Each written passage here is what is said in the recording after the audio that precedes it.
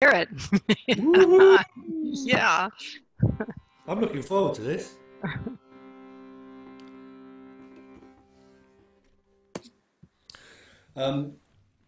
What? Do you want to do a little shruti this morning, Don?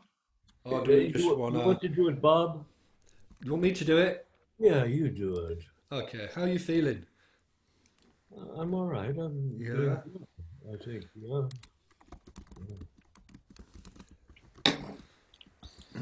Is it dark in your room, Don?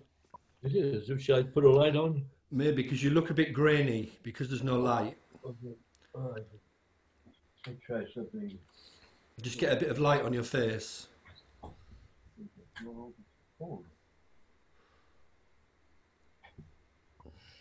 Oh. That's definitely better. Yeah, it's a lot better, yeah. You're half lit. Looks good.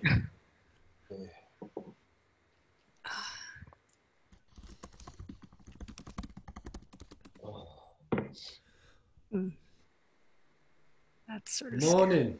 Morning, Miriam. Why am I hearing an echo? And me. Oh. Ah, that's it. Bugga. Morning, morning, morning. Can we unmute everyone, Linz? Good afternoon. Morning, everybody. Hello. Morning. Morning, good evening. Morning. Morning, Pooh Bear. Morning, Hal. Morning, Liz. Morning, Ines.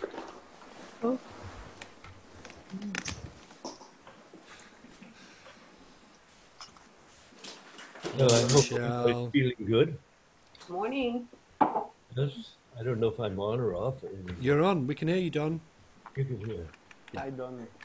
Hi, everybody. Does everybody know Martha?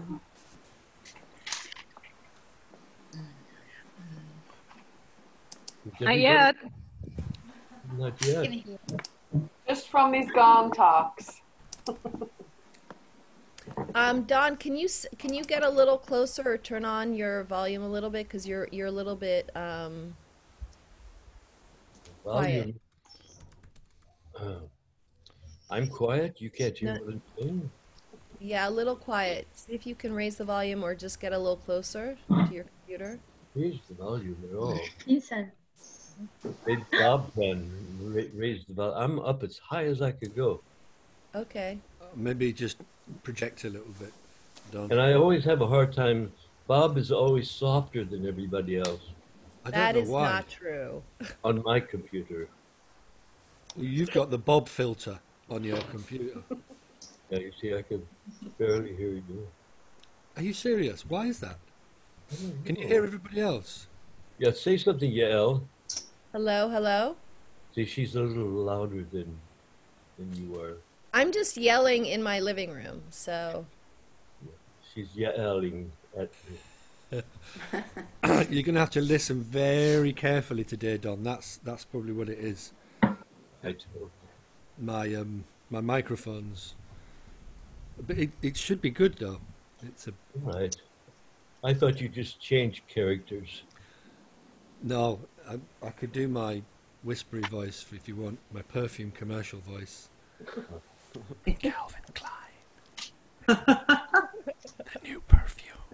Okay, all right. Now that Or in a time when the world was populated by Gong players only, Don Conreaux is Gong Man. all right, not to break up the fun, but it's 6:32, so we're gonna get our party started here. Cool. Okay. Do we want to BJ's start with just a hello and then mute everybody? Yeah. BJ, are you okay? Have you sorted your end? Can you hear everybody? No, BJ can't hear. Linz, could you just chat her through something? She's not. Yeah, maybe you can just send her a little private message so I can see she's not hearing anything. Oh, smile in the world. Smiles with Smile, you. Don. Hello. You know, my dad used to sing, "Me and my shadow." Okay. Good Liberace. morning, everybody. Liberace, me and my shadow. Morning. Afternoon. Well, yeah, it's afternoon there, isn't it? It's morning here. It's very early morning where Don know. is. Lonely Gong is in. Where are you there? Look, in the middle of beautiful environment. I love that backdrop. That's my video in the background playing. That's awesome. Oh, I love it. My computer can't do that. It's not powerful enough. Okay, numbers are going up. Okay, so morning. good morning. Morning. Morning. Um, Hello. Welcome to this week's first Gong Talk with obviously Don and myself, and we've got the amazing, incredible Martha Collard with us. Hi, Martha. Oh, I'm good now. So no one heard any of that? No? Okay. Morning and welcome to this week's Gong Talk with Don, myself, all you guys, and the amazing Martha Collard, who... Hi, Martha. Just want to say hello to everybody. Hi. Martha's in Hong Kong at the moment. She'll tell you all about that. And you can see behind her, she's got her incredible gong, which makes her look like an angel because it's like a big titanium halo behind her head. We should have put a bit of light on it, and then you would be pinging. No, I can't quite do it. I actually have it's 9:30 at night in Hong Kong. Oh. And yeah, I can't really, the lighting in my studio, I've got every light in the room on, but you can't really see the colors properly, but you get the idea. I mean, if you Looks want me to great. hit it, I can hit it, you know. Oh, yeah, But- you've got to play it for us before we go at some point. Okay, so Martha's come today especially to come and share her experience, strength and hope in her journey with the gong and sound, and she's going to speak to us about Starhenge especially, which is a subject that I know is very close to both Martha and Don's heart. And I know for many of you it's going to be a subject that you know, you've all wanted to dig a little deeper into but never had the opportunity because usually when we do it on a course, it's not unfolded as deeply as we'd like it. So Martha's going to, and Don are going to give us a bit more information about that today. And you can obviously ask questions. So if you do have a question at any point, stick it in the chat, or if you give me a little hand thing, what is it called when you kind of put your hand up, a reaction, and then we'll try and get round and get some questions out as well, Martha, on this, Martha and Don, and try and get some conversation moving on that. So, before we start, why don't we just do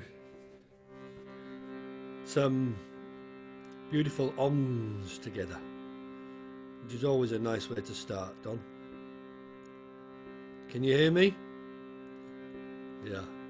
Are you going to do the whole thing like Maso Maso? Oh, I've got something today for you, special.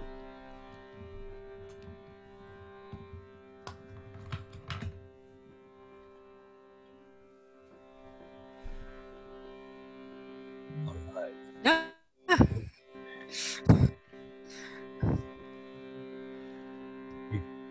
Bob, you know, is an alien from Sirius. And he's not joking. He's very serious when he says that. So let's do 3 oms together. Nice deep breath in. Inhale deep and om it out.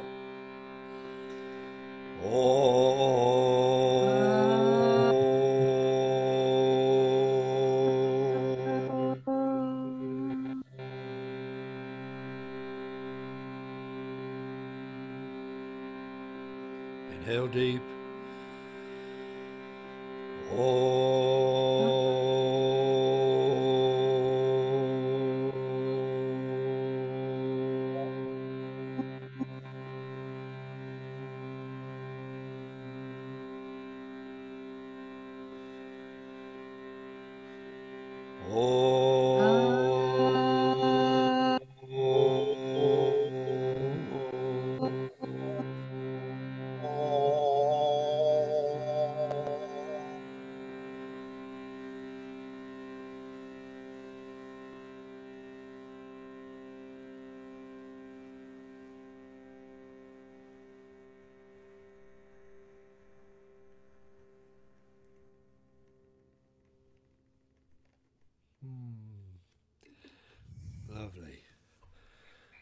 Okay, so my great pleasure to introduce Martha Collard, who's going to share with us her experience around Starhenge and other marvels that she's encountered on her journey. Over to you, Martha. Great. Well, thank you, and Satnam. I'm just going to share my screen. I did a little PowerPoint about the gardens today, just to give you a little bit of a guided tour. But just quickly, a show of hands. You can do it on your screen. How many people know what the gardens are, the Universal Peace Gardens are? Okie doke. Thank you, Don. Thank you. That's a good one. I'm glad you know what it is. How many people have actually attended a workshop? Okay, a lot of hands went down. And how many people have actually built one in nature?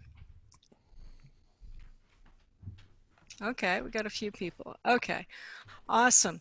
So what we're going to do today is we're going to teach you everything you need to know to get really excited about these gardens and how you can, we're going to leave you with some ways that you can deepen your knowledge sooner rather than later, so we can fulfill Don's dream of encircling the world with these gardens so that we can connect ourselves energetically and harmonize and elevate humanity. Okay, so if you have any questions, please put them in the chat box. I'm going to share the screen, so I don't think I can see the chat box, but I think, Bob, you'll stop me, or somebody will stop me, yeah? Okay, so let's just dive in. Right, that didn't work. Okay, sorry, people. What happened? Did you click Okay, there we go. Okay, so we have a number of different names for the gardens. Universal Peace Garden or Starhenge. Many of you know what Stonehenge is, and henges go back thousands of years. Some of them are over 6,000 BC in age. And basically a henge is just simply a circle, and usually made out of stones and used for ceremonies and for predicting. Martha, just quickly, we can't. Are you screen sharing, because we can't see anything? Really, I am screen sharing. Okay, let's go back and say, how's that? Yay! Does that work? Wonderful. Oh, yay! Okay, got it.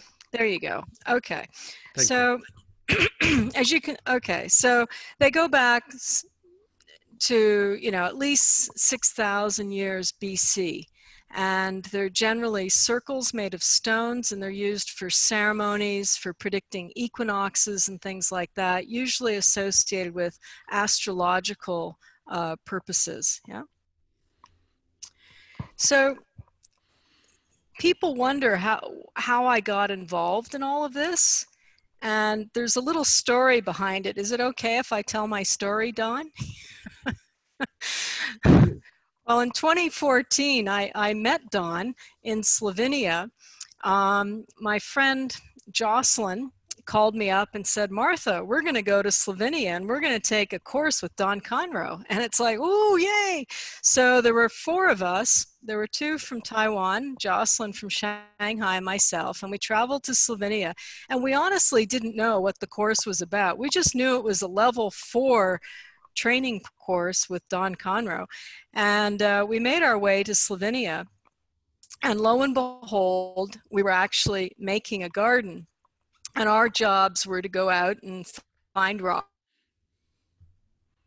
That was my first experience. But at the end of that workshop, we didn't actually finish the garden. It rained a lot, so the ground was very wet. But at the end of the garden, Jocelyn said, Don, come to Shanghai. And I said, come to Hong Kong. So I came back to Hong Kong. I quit my job after 28 years in consulting, built a studio so that Don would have somewhere to play when he came to Hong Kong. And that was 5 years ago. 8 months later, I was in Shanghai assisting one of his workshops. And as Don does, at the beginning of each workshop, you have to do a self-evaluation, right? Has everybody done one of those? No, you don't do them anymore? Yeah, okay. Yep. And whoever gets the highest score has to teach that module. Yes? Are you familiar with that rule? Anyway, so I had the highest score for the gardens because I was the only one who actually knew what it was, because I had actually tried to build one. So I'm a trainer, I'm a facilitator, I need learning aids, right? And the only thing we had available was an A4 version of this, okay? Now, I don't know if you can see that, but it's really, really, really complicated and small. And you can't really teach 30 people in a room with a piece of A4. So somehow I scavenged 4 pieces of flip chart paper and I scotch taped them together. And we were staying in Jocelyn's house, so she had a very large foyer. And I spread this out, and I had a piece of dental floss, I had an eraser, and I had a pencil, and I had one of these, and I made what's on the screen in front of you. And it was about 2 in the morning, I think it was, and this figure appeared behind me. And Don's there. He's like, "What are you doing?" And I'm like, "What do you think I'm doing? It's your garden, you know?" And for me, it's very easy making circles because I also make labyrinths for walking meditation. So I drew it in pencil, and the girls were very artistic, and you can see the little filigree around the corners and things. And then we used this for the workshop. And this was on a Tuesday. That night, Dawn said, "Come to Croatia." And I'm like, "When?" And he said, "Friday." And I'm like, "That's like 3 days from now." And I'm like, "Friday?" And he said, yeah, come to Croatia." And I just thought he was crazy. So I thought about it, and then I thought, no, he's my teacher, I got to do it. So I said, "Well, Dawn, I'll come, but I can't come on Friday. I can come on Sunday because I've got 3 events." And he said, "Okay." So I'm packing up to leave on Thursday night, and I've folded up my nice paper garden template. And Don puts 2 hands on one side, and I've got 2 hands on the other side. And he says, "I want it." And I'm like, "I know you want it, but I know what you're going to do to it. You're going to put it on a rock in the middle of the field. And I don't want it ripped," because I was going to get it copied in Hong Kong onto fabric. And in the end, we compromised. I put it on we hung it up. I took a picture, and by the time I got to Hong Kong the next morning, it was already printed on the fabric that you see in front of you. So when I arrived in Croatia, I presented Don with the fabric version, and that became his teaching aid for the next, 2 years, I guess. Yeah, I was well traveled with you. We found 1 or 2 mistakes, but that's okay. Not bad for a first go. And this is the first time that people have actually been able to see the garden in its completeness, as well as making it easier for Dawn to teach the workshop and all the correspondences and things.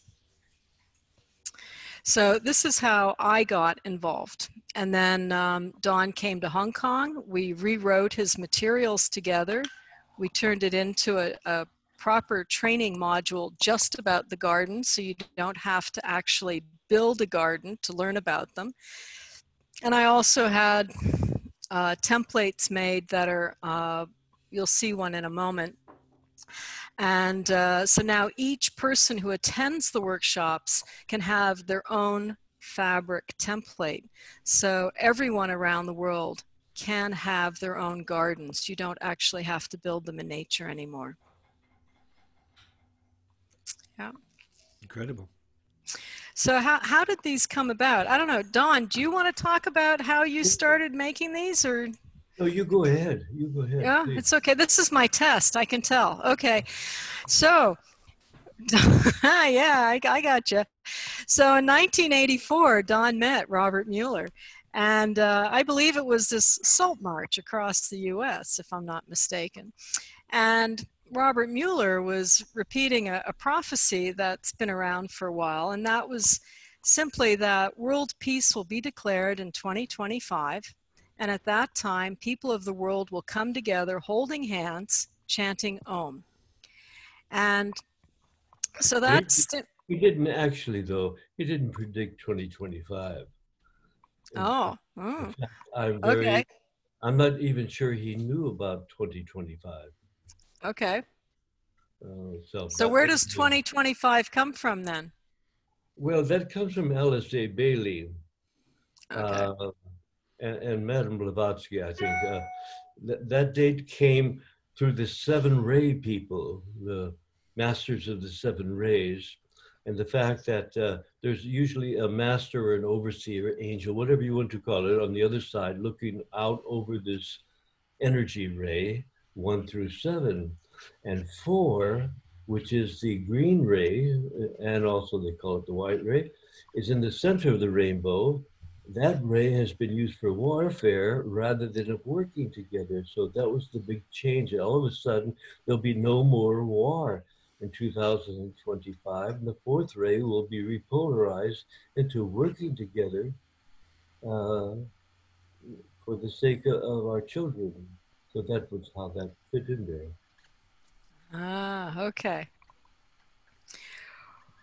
Well, we're trying to work towards that date to bring this prophecy to light by actually providing people with circular spaces so that they can come together.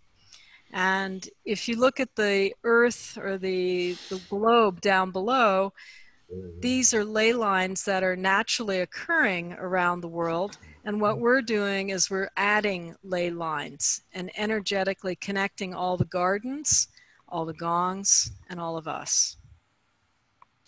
Yeah. So this garden, you know, I'm sure most people are familiar with the geometer, which is an overlay of different astrological symbols and as well as other correspondences. So basically the garden is a version of that, but it doesn't move, obviously. So we use the gardens for a variety of reasons, largely divination as well as a world map. And it's also a place to gather, to celebrate, and it's about connecting ourselves through vibration and through love. Yeah. I have a question. Yeah. That's such a beautiful thing, that all these links. Do you think that we have gong players in all of those spots now in the world? The middle of Hudson Bay, maybe not, but I you know, I don't know. I haven't been up north lately, but yeah, I think we're covering most of the dots for sure. I'm sorry I interrupted. What about the audience, you know? Well, I think we have a lot of people there that are those spots of light on that map there already. It doesn't turn, so you can only see USA. But I think that a lot of people are listening could like stick a pin in one of those dots and say, there I am. Yeah, yeah. Well, maybe we should do that. We should have Google Earth, and we can start connecting the gardens and start putting pins on it or something. Yeah. And then we can create our own globe. Yeah? Now, those aren't actually gardens. No, these aren't gardens. These are actually ley lines. So ley lines are usually naturally occurring, and they, like for instance, the 7 earth chakras, they would be representative of those points. So you might see Mount Shasta, something like a naturally occurring something like a mountain. It could be a river, a mountain. It could be pyramids. You know, but tend to be significant for the energy that is concentrated there and then networked and interwoven around the earth. Yeah. It's sort of like going, well, if we're making man-made ones, so it's like walking up to the top of Glastonbury Tor and looking out and in certain directions, and you'll see church steeples as far as the eye can see in particular lines. And those are man-made ley lines sitting on top of naturally occurring ones. Yeah. The ancient days, of course, the American Indians would use smoke signals, and they would deliver their languages, their talking, between smoke signals across the land. So we're just upgrading a little bit. Yeah, very similar, very similar. Right, here we go. So what are they? This is actually the one in Croatia that we worked on in Pula. And so as you can see, there's rings, large rings, and then we have these larger rocks. And right in front of, well, dead center is one of the gates. And the gardens have a particular structure to them. And I'm going to walk you through ring by ring what that structure is. Okay. Now, where we locate the garden is of significance. So if you imagine the earth on the left and imagine the North Pole, and then just tip the North Pole to wherever you are, and you will see the center, which is your geographical location, with rings of latitude or distance emanating from the center. And what we can do is, this is how we use the garden as a world map. And I'm not going to go into details, but that's how we get the basic structure and the basic positioning. So the gardens are always aligned with true north, so that the east-west vector will be appropriate and accurate for the solstices. Okay. Mm-hmm. Well, you know what they say is that a little child is always the center of the universe. So the garden was really meant for children, the child, I guess, in all of us, and that. So we set the latitude and the longitude with our, satellites up there, so that we know exactly where every city is in the world. And the ancients would call it a straight track, where you would walk from here to there, you would cross through different areas. And this would be what we call in yoga, the pranic transmission, or we would send out that beam along that line. And this was the idea of the garden. So you would know where to send your prayers or your gongings anywhere in the world, because the whole world was inside the garden. Right. And can you see my pointer? Can you see my cursor? Okay, so if this is the center, then these would be considered the straight tracks. Okay, so you start at the center and you just draw a straight line to the edge, which is called the wall of the world. And unfortunately, this picture 0 is due south. Just turn it around. Just imagine it the other way around. But so this would be true north up here, and east would be over here, south, etc. So if we use this as a world map, let's say we're pretending this is Hong Kong, then, due north about here would be Beijing. All right. If I went all the way over here, this would be New York.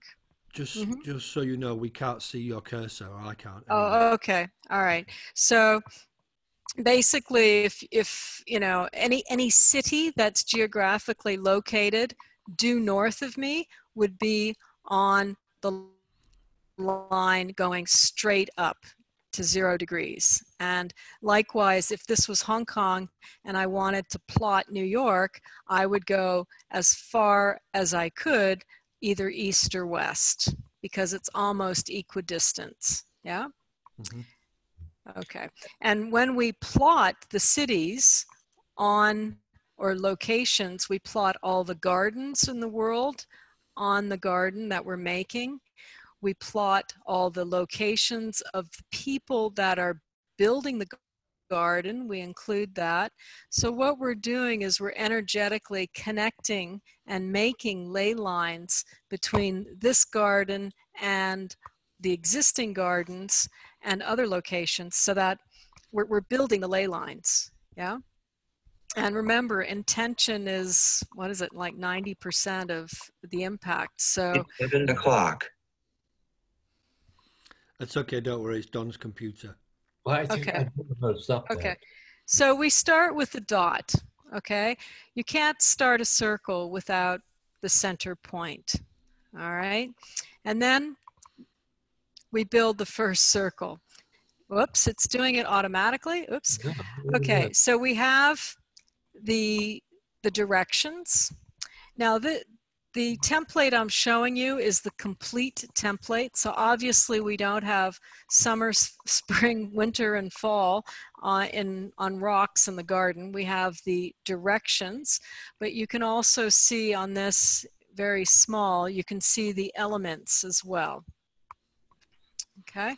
Martha, and what are we looking at right now? Which picture? We're looking at each ring of the garden, starting with the center point. Because if I showed, hold on, let me just, hold on, just bear with me here. That is what we make. Now, if I showed you that off the bat, you're probably going to get confused, yes? Right, just okay. Head up or head down? I think my Zoom's gone a bit crazy. Okay. Okay, but does everybody see this template?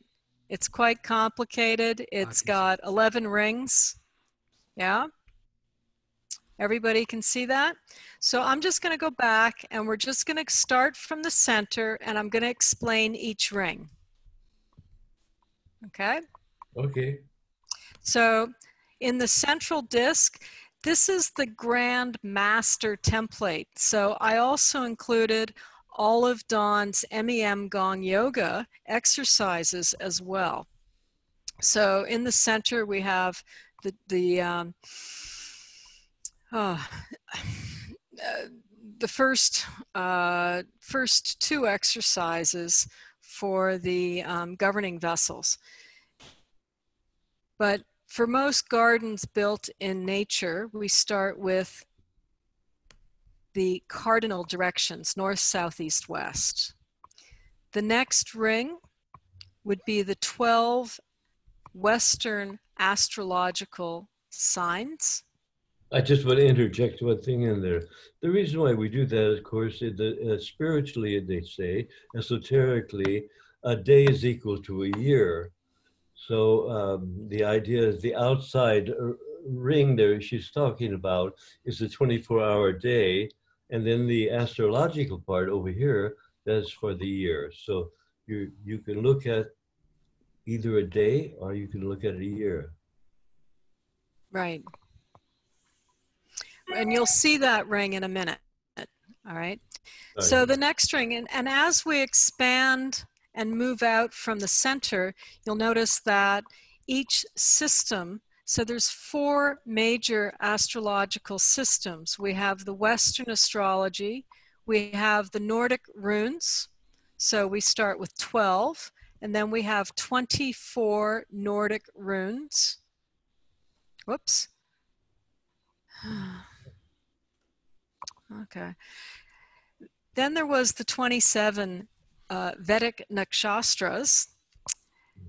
Top left, we have the 64 Chinese I Ching. The next ring is the American Indian moons. Then we have the Western astrology on the top right again. Bottom right is 365, it's the 360 degrees, and those are the Sabian symbols.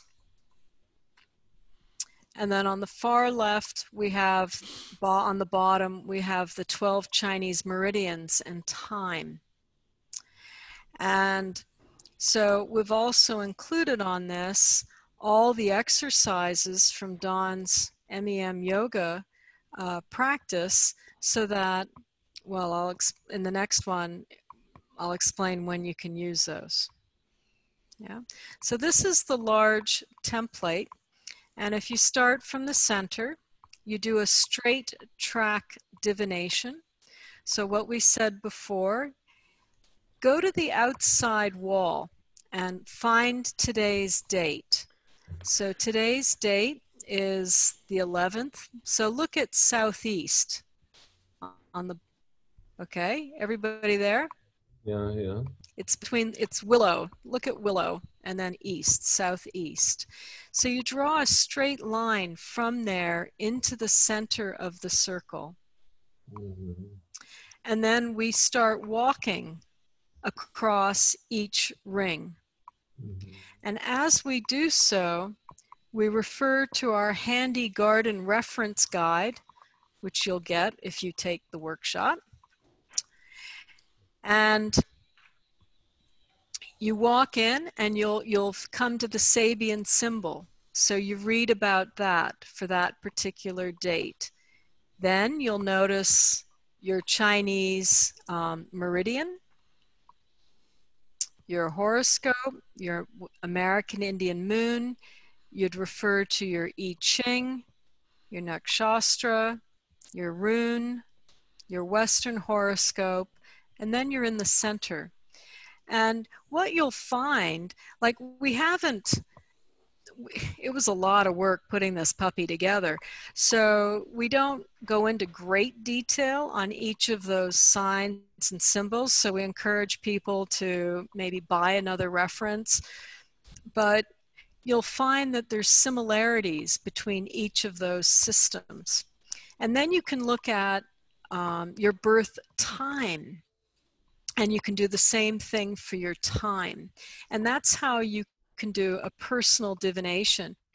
If you did it for today's date, it might give you inspiration for, let's say, a meditation, or if you wanted an intention for your gong or your gathering. But it gives you ideas and inspiration, yeah? Does anybody have any questions so far? Because it's a huge amount of information. Yeah, there are a few questions. Okay. That people have dropped in. Somebody said, can you do this in a community garden or with a group, or like a miniature version, somewhere? Definitely. Is it shrinks that kind of sizable? Yeah. Well, if you, the pattern that's in front of you, we actually print it on 1.5 meter square pieces of fabric, which is easy, folds into a little Ziploc bag. And you can use that as, let's say, an altar or as a central disc. And you can then gather around it if you don't have, let's say, the resources to actually build one in nature. But certainly, it can be any size. Mm-hmm. It's lovely. Yeah. Anybody else in the group got a question? If you just let me know, I can pop you in and you can ask Martha now while we're online. I'm trying to scroll through people to see. No, I can't see anyone's hand up, Martha. Right? They're so overwhelmed with information. It is a lot of information. It's dense, Yeah. but it's ridiculously interesting. So, well, it was fun creating this with a piece of dental floss, let me tell you. But anyway, just a question here from Jen. Is it built just out of rocks, or do you involve trees as well? Do you plant trees around the perimeter where it says oak, birch, ash, holly? Okay, well, you can do whatever you wish, all right? And you can customize it and tailor it.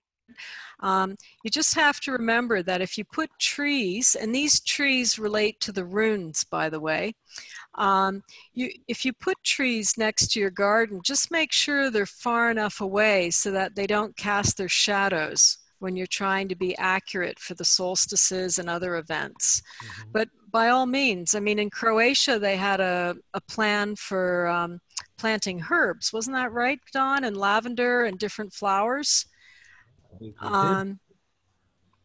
Yeah, and I think I have a pattern where the outside ring is actually different flowering trees so that each month in succession the trees would bloom, which is Now, quite special. so many places in the world, these trees won't grow. So what we do is we take a piece of the tree, let's say a piece of elm bark, a pine, that, and what we do is we embed them into a stone.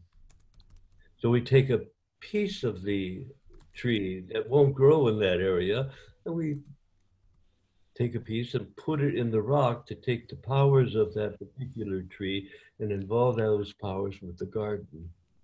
Yeah, and I think, you know, the other thing is you can, you know, we talked about people bringing something from their home. Like I would take Chinese coins and we'd take a hair and we'd tie it up and plant it in the garden. But you can take these pieces of wood, you can add crystals to it. You can really enhance the energetic capacity and power of the garden using any tool at your discretion. Yeah. So important. So much originality could go into your garden that once you just understand the sort of inner mechanism of the garden, that we have taken the different calendar systems from all over the world that are separate and divide us on this planet, and have found the ones that are lock and key that go together, combined all of these calendars into one garden. And what you find out is that every calendar system in the world, around the world, is a divination system. Now, why is that? Why is that every calendar is to divine? Mm. So that therefore, as you go into the garden, we call them straight tracks, that you could go in, and as you cross each of the different calendar system, divination systems, if you like, you can open up your garden guidebook that she has made for everybody, so that you could do an I Ching and then you could do a run. And by the time you get to the center of the garden, that perhaps you will learn a little more about yourself.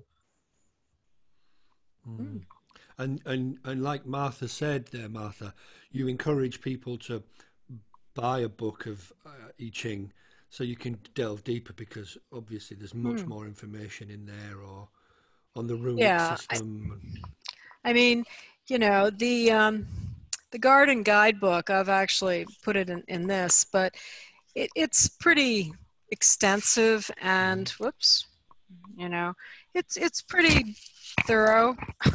You know, for each of the Vedic for each of the Vedic symbols, you have a full page of information, correspondences, etc. And Dawn is extremely good at proofreading, by the way.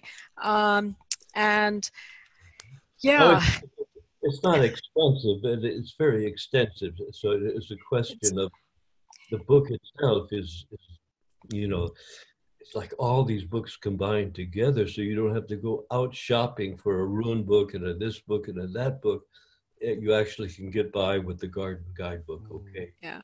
Yeah, I think what we've tried to do is give people enough information to understand the correspondences. And if they want to delve deeper, they could certainly get Dane Rudyard's book, or you know, they can get the book on I Ching or whatever. But certainly the garden guide is more than enough to get you started. And it's small enough. It's only about 60 pages. So the idea we had was people could laminate it, so you could take it out in the garden in any weather. Yeah. For you gongers, it's a one gong inside of another gong inside of another gong. So that each one of those little gongs inside of a gong are tuned differently, so that you can play your gong there. And it's mainly to bring your gongs and to gong for these celebrations of evoking the coming day of world peace with Dr. Muller, that would come when everybody would get together in gardens all over the world, hold hands, give thanks for life and breath, and listen to all the gongs and bells ring again around the planet. So these are sort of like ground zero for each of those spots around the world. Very much so. And if you want to, you know, if you look on the outside ring of the garden where all the trees are, you have gates. So each of the cardinal directions should be a double gate. And the idea was to have 2 posts, or I guess 2 posts with a crossbar, and that's where you'd hang the outside circle of gongs. And you'd have benches all around the outside of the garden so that people could gather and meet, and drum jams, whatever, meditations. And it's also a way of containing the energy inside the circle itself. Those benches around the circle, like the wall of the world, benches, well, actually they're dolmens. Like in the ancient days, they would have 2 stones sticking up and a long slab over them, like a park bench. They're called dolmens. Usually, like in Stonehenge, they're very, very big for giants. But in your garden, you can make small ones for people to sit. Yeah, and I think that. Sorry. I think that's one of the challenges that people have if they want to make it in nature. I think the next slide is a list of all the existing, New Jerusalem. Do you want to talk about that, Don? The New Jerusalem. Yes, this is an ancient symbol, which I borrowed.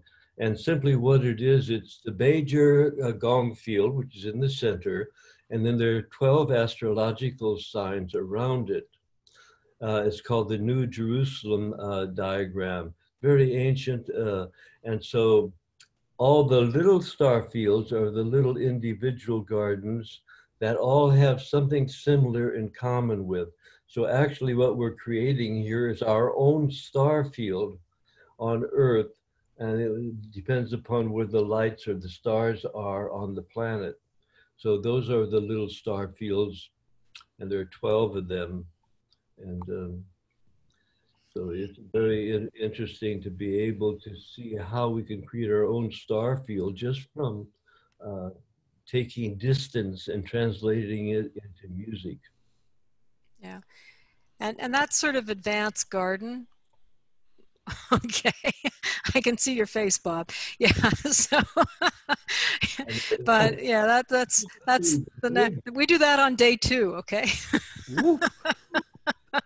but I think I have this is an example. I don't have a lot of pictures, but this is a beautiful garden that was made in Greece. And on the other side of the water to the left is actually Delphi. And this is the only, unfortunately, the other pictures came in just before the conference call tonight, but it's actually finished. And I think it's one of the more beautiful ones, and it's solid. I mean, he dug it out of the side of a hill. You were there for the consecration, weren't you, Don? Yes. And they're still improving it and making it better and better and better. It's called a goddess garden. You can't see, oh yes, you can see on the top of the picture there, you can see this is the sleeping goddess. That's over on the upper right. Oh, upper right, yeah, okay. Oh, okay. That's named after that. Got it. But it's very beautiful, and they leveled the ground and they tiled it, didn't they? And then they painted it, and it's beautifully done. But one of the challenges of building these in nature is if it's on private land, you have to make sure it's going to be maintained over the years, because I believe it was the first one that in Australia, right, that was sold, and the garden was dug up. Hopefully in the future that we'll have our goddess ceremonies there in this particular goddess garden. It's a very expensive one. They spent, you wouldn't believe how much money they spent trying to make it on the par of all the other ancient Greek monuments of Greece. Wow. One day I'll get there, Don. Yeah. In fact, I hope that Oops. people Yep. who are watching will invite her. I can't do too much traveling now, but if she could come and help you build a garden on your land, that would be wonderful. And it just so happens my daughter's a landscape architect too, so that's handy too. Complete coincidence, by the way. This is a list of the existing gardens, and as you can see, there aren't that many, and we want to make this list bigger, all right? But Tom was very active in Poland, obviously Aiden in England. And if I'm not mistaken, all of these gardens are in existence except for the one in Verona and in Naples. I believe the Verona one was on public land and they were given the land, but it's just the expense. Yeah. It's a problem. So how do we overcome it? We can't build these gardens everywhere because of the politics, and it's very frustrating. So all of these are like, oh, this one, there one, but it's difficult. So we created the portable ones so that you can have a garden anywhere you go. So now if we can't fulfill and have a real garden anywhere, we still can manage to fulfill the hukam of to have a world peace garden in every country of the world. And by the way, you know, people do have peace gardens all over the world already. So all you got to do is to rename it as a World Peace Garden, and that becomes our network around the world. We just, some of these peace gardens are not connected. Mm. Yeah, and I think, you know, that's the idea of the peace poles. You could include those in the gardens as well. And I think somebody mentioned, you know, there was a question about adding, let's say, the Chinese astrological system or the Mayan astrological system. And I mean, you could add more rings, no problem. The only problem with those two systems is that they change every year. So you would have to use wooden stakes or something like that, and once a year you'd have to readjust given the moons, etc. So the pattern that Don created is static, regardless of the time, the year, etc. And Okay, then so it's the shed, timeless. in the shed near the garden, we have all of those movable things. So we just bring them out and reset them. For instance, if you were going to take your astrological chart, which is number one, I guess, for you, is you take all the planets and you overlay them in the garden. And then where your planets do a straight track from, let's say, where your moon or Mars or Mercury is, cross all these divination systems, and you can do a divination from each of the planets that are in your natal chart. So it has such a wide variety of different possibilities to develop your divine mind, or we call it the Buddha mind of intuition. This is why the gardens are there. Another reason for them being there is to be able to develop the new Guru Angel point, which is a little higher in the third eye, so people can learn all of these things that were lost many years ago. Lovely. Have you got many more slides, Martha? No. Okay, cool. No. So what I'd like to do at this point, if that's okay with you guys, is There open. you have on that slide. This was the first one at Gaunt's house. It's still, people go there all the time now, and that's when we was, you know, the first gathering there. See how we got lines of where everybody lived around the garden. So when you walked into the garden, you have to put where you're from. So you have a straight track from the garden to where you live. Oh, I can see that now. Awesome. Okay, Bob, you had a question or? Yeah, I was just going to say maybe we could try opening the floor up Sure. to questions. So let's see if we can manage this between us. If we unmute everybody, let's see if we can somehow allow people to come in and ask questions, and I'll try and facilitate that. Does Okay. anyone have a question for Martha or Don? You can raise your hand and we'll unmute you. Anybody? Yeah, Jean. I've hang on, Jean. We haven't unmuted you yet. There you go. Hi, Jean. Hi, I have a question. Since Martha is from Hong Kong, I just wonder how come I didn't see any garden in Asia?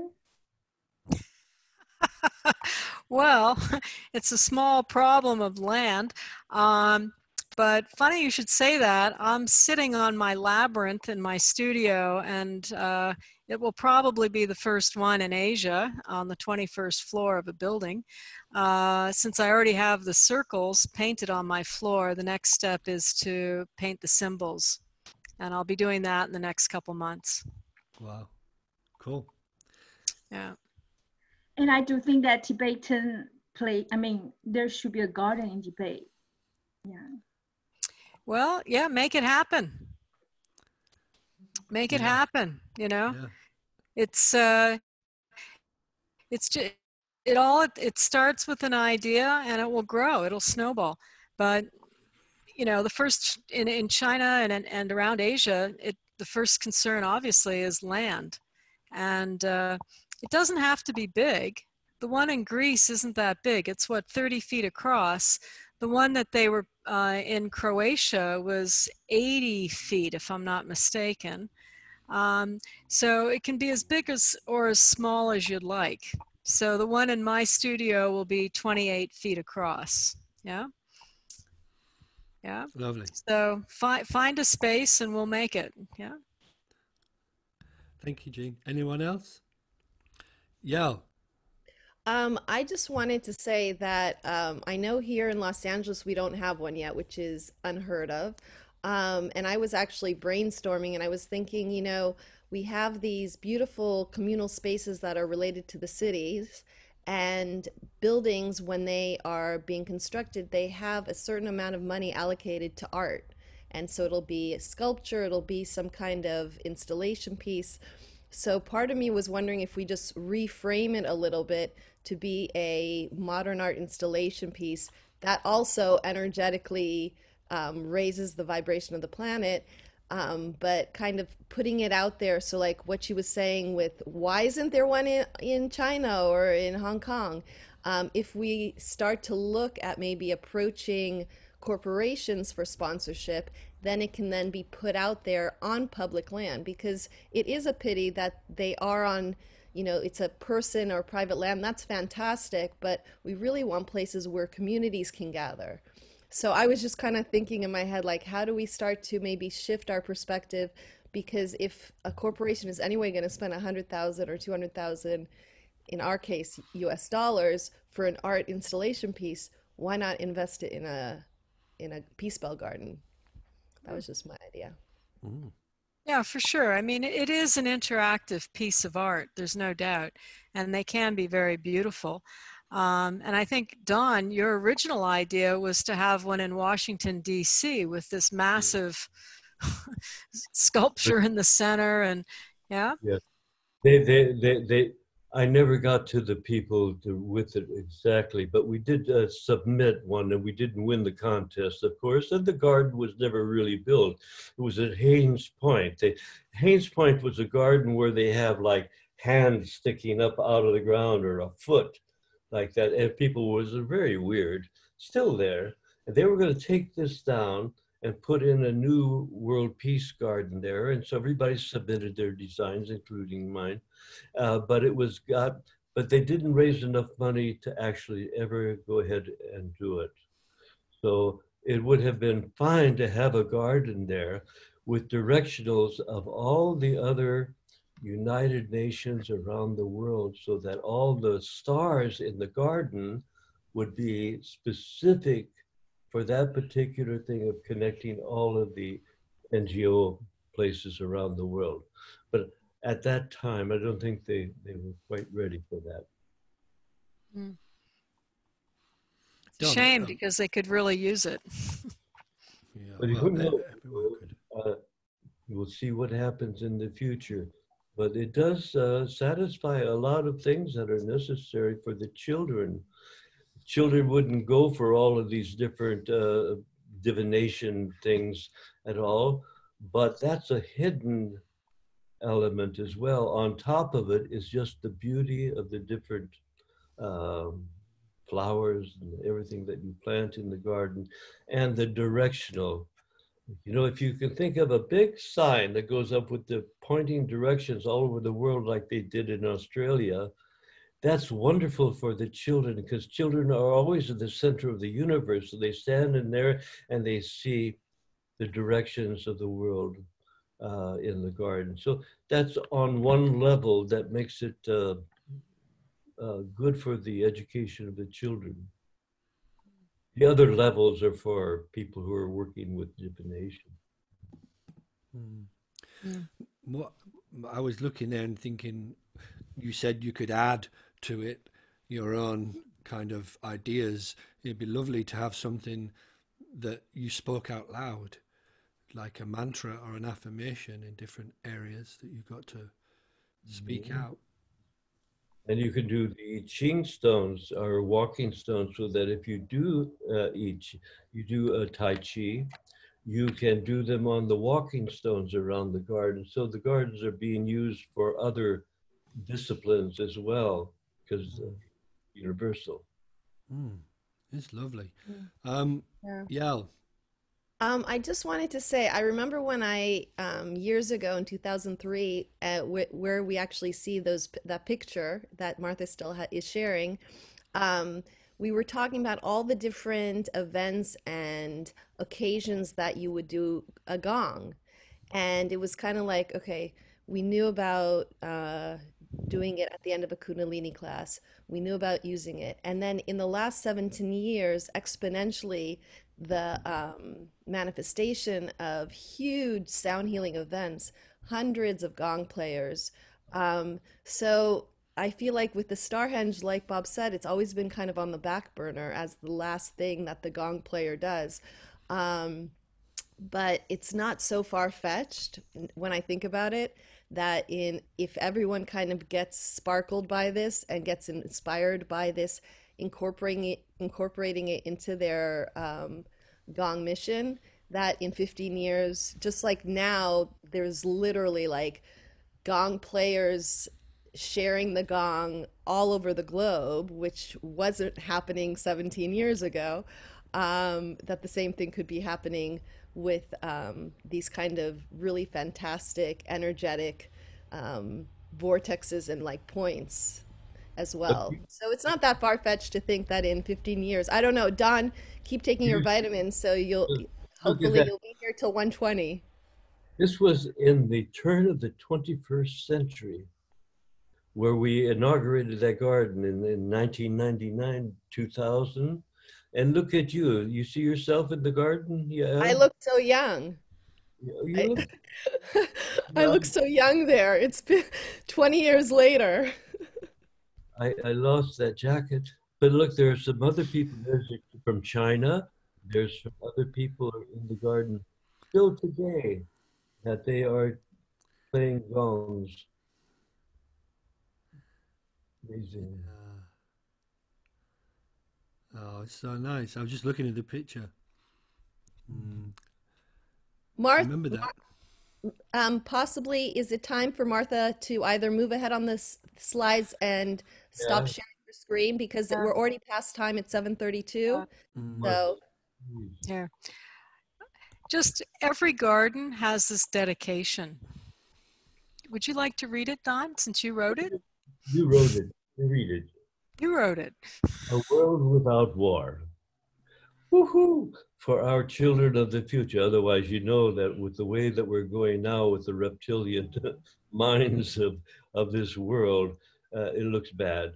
But if we can gong people and awaken the guru angel in their prefrontal cortex, that means that war will become obsolete. Like for all the gong players in the world, you know, when we gong together, we are one in many bodies.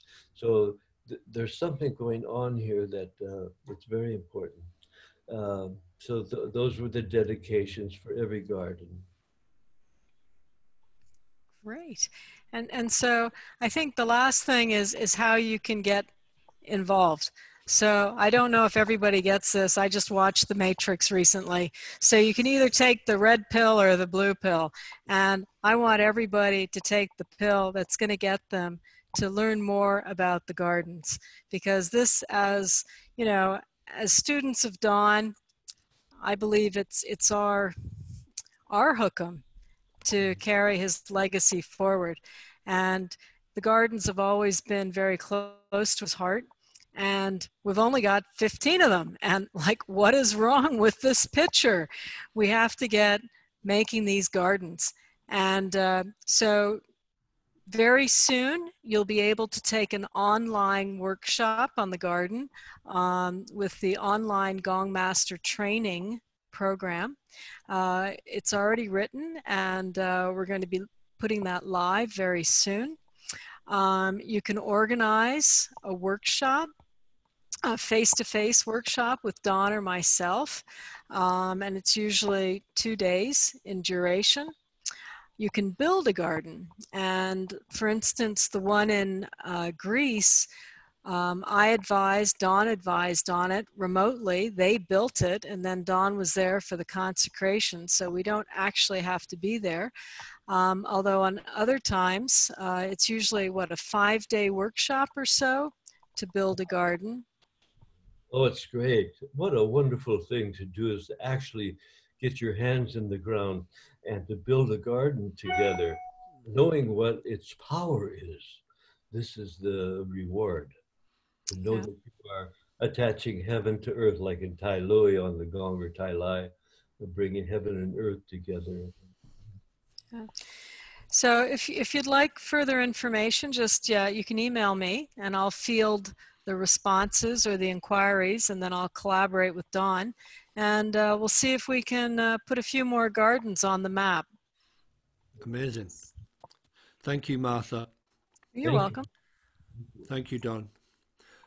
Just before we go, Martha, Jen, has just said, when you finish your Starhenge on your floor there, can you post a picture on the group on Facebook so everyone can see? Of course. It's going to take a little while. It's a lot of little pictures to draw, but I'm just getting the stencils organized, and my son's just returned, and he's an animator, so I've got extra manpower now. But definitely share it, and you're more than welcome to come to Hong Kong and do a divination here. Yeah, and we're going to bring you over here as well, Martha, to do a workshop. So sounds good. Yeah. I know everybody would love to hear your gong a little bit, because it's a fascinating gong and it's made of titanium. Do you have a mallet there? Yeah, lots of mallets. How do I get the sound to you? Because right now I've got my headphones on. Do I just unplug this? I don't know. Maybe just stand near it and play it a little bit. It'll probably come through the microphone on your headphones, if you can. Well, we'll give it a try. Just a little bit. Just a taste. Okay. Well, this is Age of Aquarius. She's 47.5 inches across, and she weighs 27 pounds.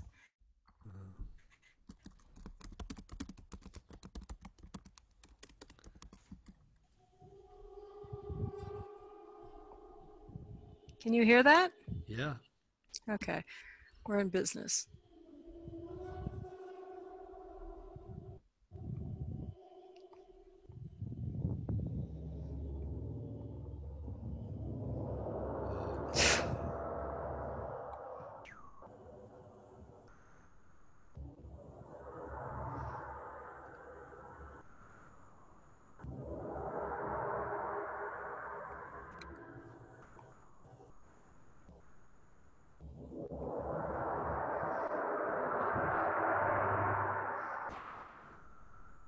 We're not getting the bottom end, but we can hear something which sounds really lovely. We're just not getting the bass because the frequency is so low to bring through, but it sounds lovely, and it's nice to get close up to it as well because it looks incredible. Yeah, it's pretty special. I don't quite know how he made it. It took him a whole month. And just to give you an idea, 22-inch titanium gong takes 22,000 hits of the hammer, and this one is 48. So you can just imagine how long it took. And as I said, she was premiered at the Global Wellness Summit, and she was in New York in January. And I'm supposed to come to New York again in August. If I do, I'll see if I can bring her. Fits on an airplane, believe it or not, as excess luggage. But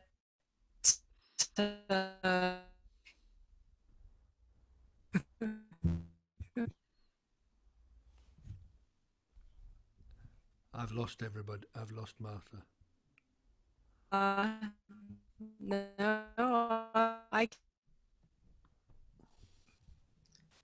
You're back.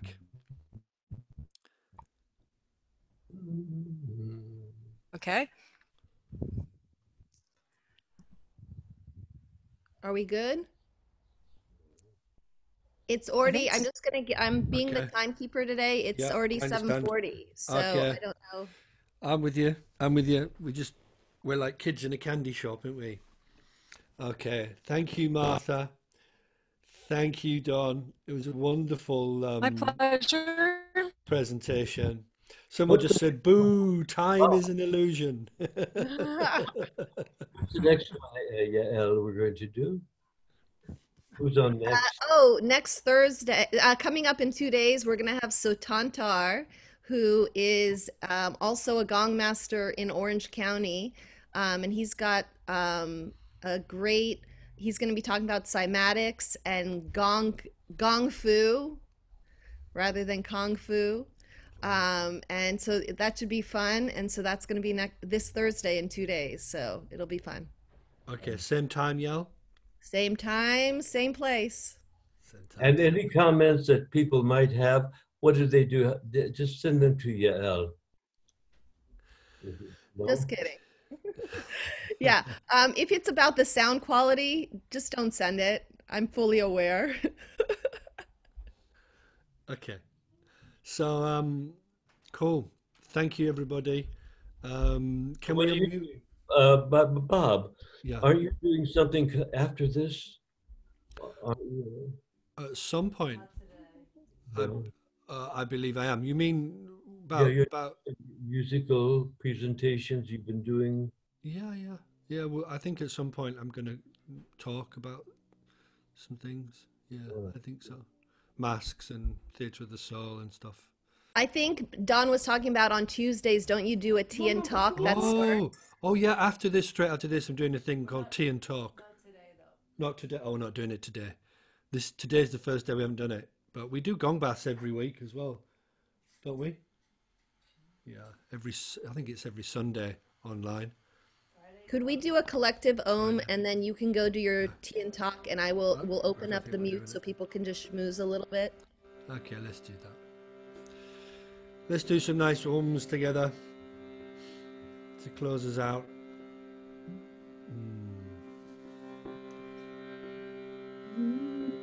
Nice deep breath in.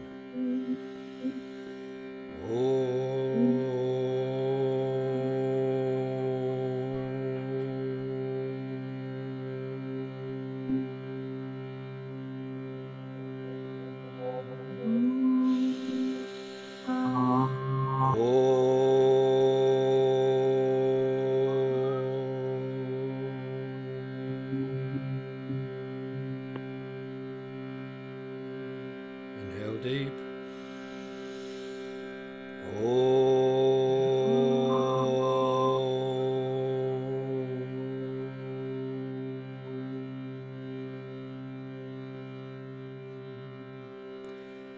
Shanti, Shanti,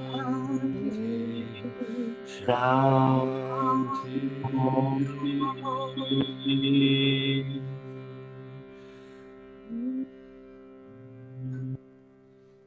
Peace, peace, peace, everybody. Have a wonderful day or night. Satnam. Thank you, So, Bob. yeah, thank you, everybody. Thank you, thank you, thank you. Thank you, Bob. So we're going to leave the room open for a little bit so people can chat